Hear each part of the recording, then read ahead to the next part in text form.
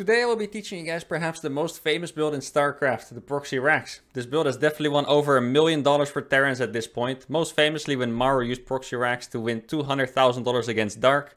At some point in the series he found himself 3-2 down, to which he responded by using Proxy Barracks 2 games in a row and winning the grand prize.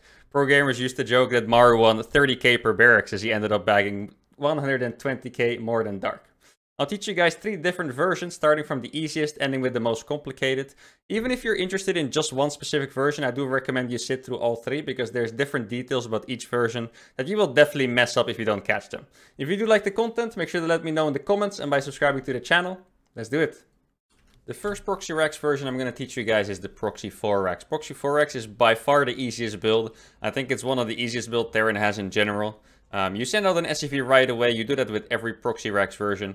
Now this build, yeah, it can literally beat anyone. As you can see, I'm demonstrating here by beating Cheryl. And you might wonder, if it's so easy and it can beat everyone, then what is the downside? Well, the downside of this build is that there is absolutely no follow-up. If your opponent does a pull first or a one base opener, or even sacrifices the natural and goes on one base, you will probably lose.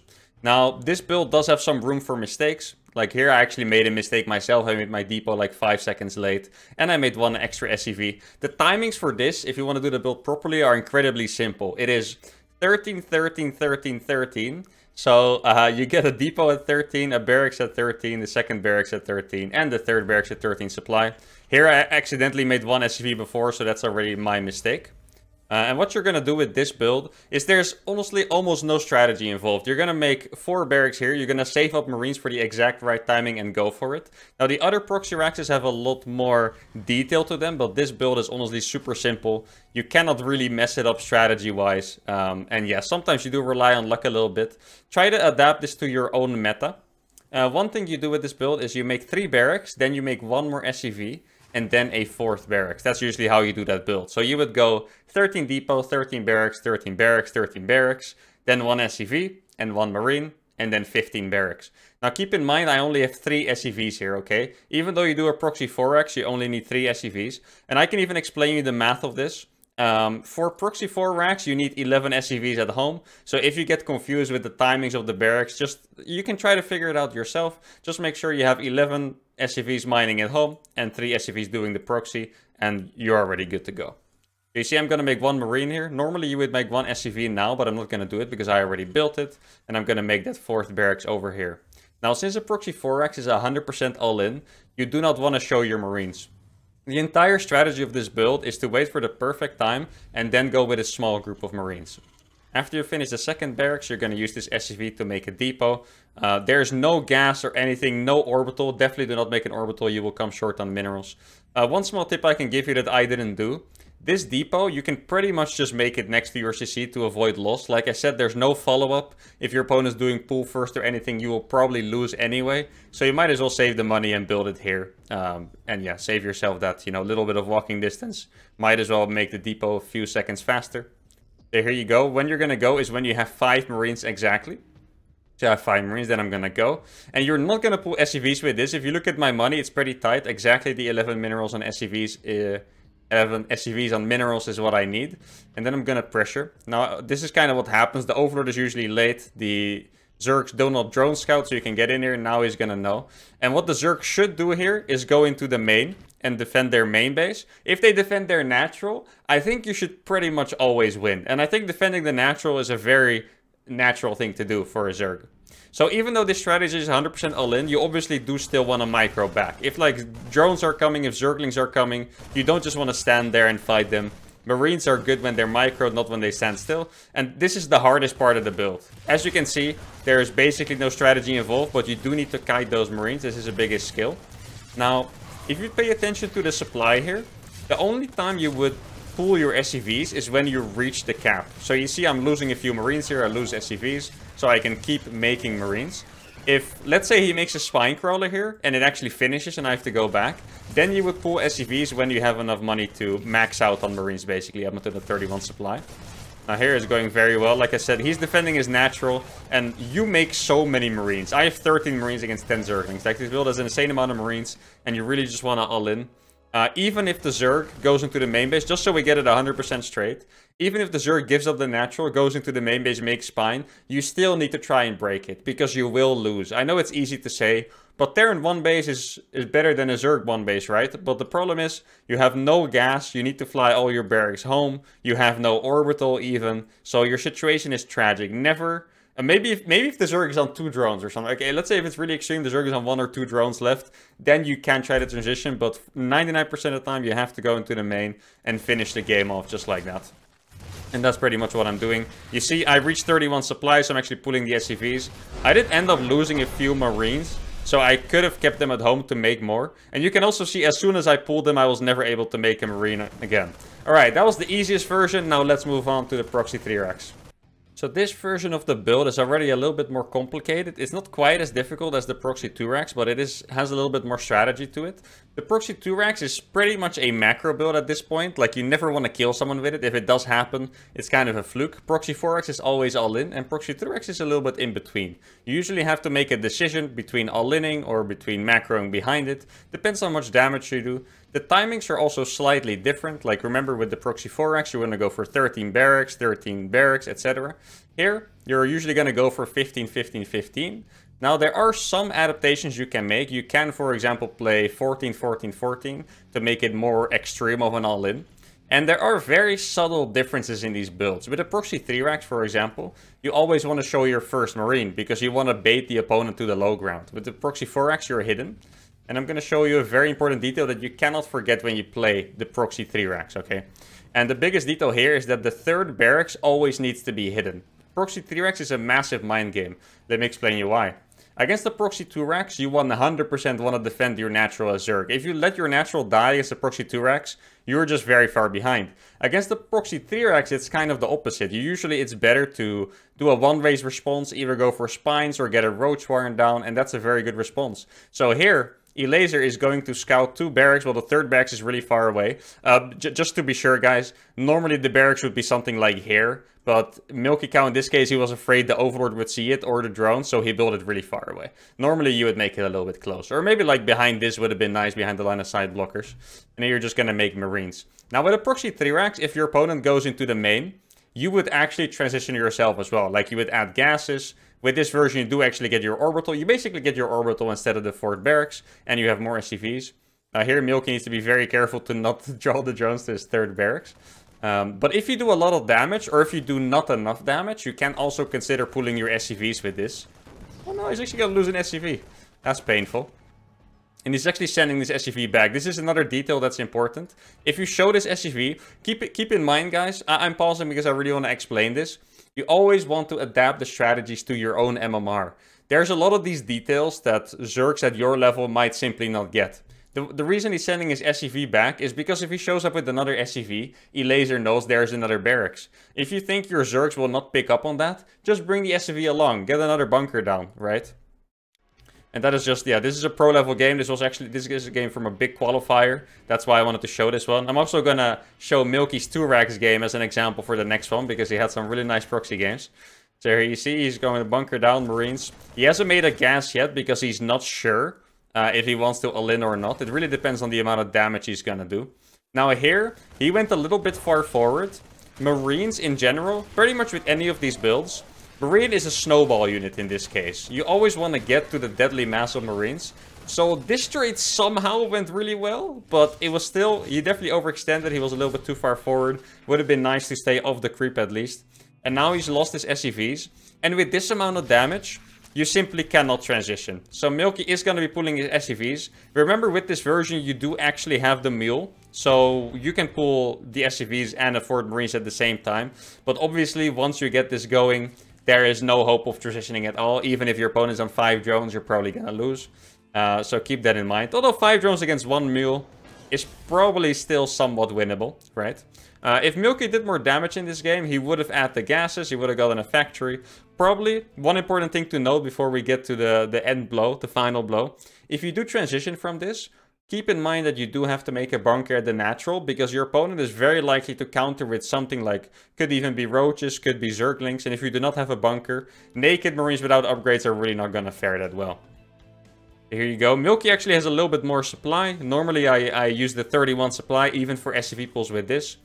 Now, very commonly you would find a spine crawler, you would always use the SCVs to tank. And if you can, try to focus fire the queens that have transfuses. Now, none of these actually have a transfuse, so that's not coming into play. You see Elaser is pulling the ones with the transfuse bag as well, that's really good micro. But if you can, target the ones down with transfuse. And please guys, even though this looks the same as the last game, please note all the details that I've mentioned, that with this build you can actually transition, that with the 3 racks you have to show your Marines and put on pressure, as opposed to the 4 racks where you really go at the perfect timing with all at once when you have 5 Marines. Those are really important differences. Don't mess those up. And here we have the Proxy 2 racks, the most famous one, by far the most interesting one as well. If you commit to doing a Proxy 2 racks, guys, sometimes you will kill your opponent, to be fair. Even if they're pros, doesn't matter. Sometimes you will kill them. It just happens. But if you play a Proxy 2 racks, the strategy shifts away from the opening build order a little bit. When you do this build, you're going to have to start thinking about the follow-up. And there's so many things possible. A few things that I can mention is Maru, for example, the best Terran in the world. Very frequently he would follow up 2 racks with a battlecruiser. I think the most common follow-up ever is to follow it up with a Hellion drop. And there's so many different things you can do. The timings here are usually 15-15. I think some people do like a super economic version where you go for 16-16, but I think, you know, you still need to do damage. Even if there's a follow-up, you're not doing a 2 rack just to walk around and meme. You know, you definitely do want to do some damage. So I prefer the 15-15 version like Milky is doing. Now, usually you don't get the gas straight away. I'm not sure if Milky does it. Yeah, Milky does do it. But typically, you get your gas at 17 because it has the best flow of the minerals to gas ratio. As you can see, Milky does it at 16, and Milky is an insane Terran player, so you can also do that. But if you want to get the perfect timings, the most optimized builds, you would go for the 15-15 barracks, and then for the 17 refinery. Now, with the 2 racks, you don't really have to go in instantly all the way. This is also the reason why this build is considered the best of the 3 versions, because you don't need to do an infinite amount of damage. You're not in a rush to really get in there. Very often how you will do it is you make a bunker here, you bait the Zerg to bring their drones, you kite back, kill some drones, and then the rush is over and you back off and you transition. Maybe you can snag an Overlord on the way. And a version I personally like to do is to make a bunker really far away. So I would make the bunker here, and the Zerg usually does not want to commit that deep. And then the second bunker is here in range of the hatchery, and then they're going to have to commit, but you have a bunker up. And those are all versions you can do. If you like to be creative, if you like to play around with different Proxy Racks versions, Proxy 2 Racks is definitely your thing. And it's also the reason why it's the build you see the most often. Now you can see the cash flow problem I'm talking about. Milky has enough gas for the factory, but he didn't have enough minerals yet. And that's why the 17 gas is so nice. He would have been able to start it a little bit faster. Now this is the whole point of the rush. Elaser's coming out with the drones because you cannot lose the hatchery.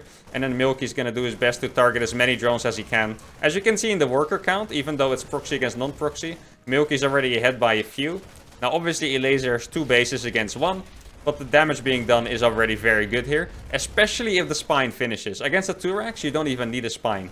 And, you know, opposed to the other builds where you really wanted to do damage, as you can see here, this damage is already enough. I think he's killed 8 Zerglings, he's killed 5 drones.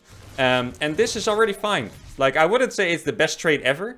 If Elaser cancels this spine... Okay, now the spine finished, I would give a small lead to Milky, because that spine is huge. And now something, this is another decision to be made. Here, you can fly both your barracks back, or a very popular move, one that I really like to do, is I like to scout with the barracks, because a barracks dies very slowly to 2 queens. You can easily check the gas timings, check if there's a roach warrant, check the drone count. And this, once again, it depends on the follow-up. The follow-up you have planned beforehand is going to decide what you do. If you want to go for a simple Hellion drop, the flying barracks is a fantastic move. And the reason is, you can scout how much gas there has been mined on this extractor. If Milky would have flown in with the barracks, he would see that speed is not going to be finished by the time the Hellion drop hits, making the Hellion drop extremely powerful. If you see that the laser would actually have had mined enough gas, you could cancel the Hellion drop, go for a 3rd CC instead, because he invested into link speed instead of mining more money, and etc. So this build, especially if you decide to scouting, your follow-up should always be very good. Now you can see very late 3rd hatch timing, of course. And if you're anywhere close to the worker count of Zerg as Terran, you're pretty happy. Now you can see Milky Cow is actually going for a Hellion drop follow-up without scouting, which means that he has an even cooler follow-up planned.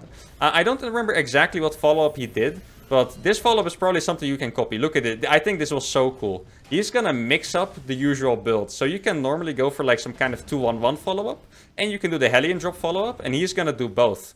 So you can see that Barracks is floating over here. It's going to lift it on the reactor. So he's going to go for Hellion Drop, followed by triple Marine production. And maybe some 2-on-1 after that, which is honestly a very cool follow-up that I haven't seen before. But with this, like I said, you can really play around a lot. You can play 2 racks into mech with battle cruisers. You can play 2 racks into 2-on-1 into bio. Or 2-on-1 into mech even. Like, there's so much you can do.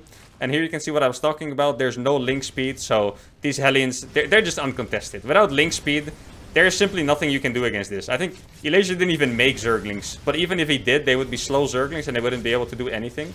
And that's why the Hellion Drop is such a good follow-up to Proxy Racks.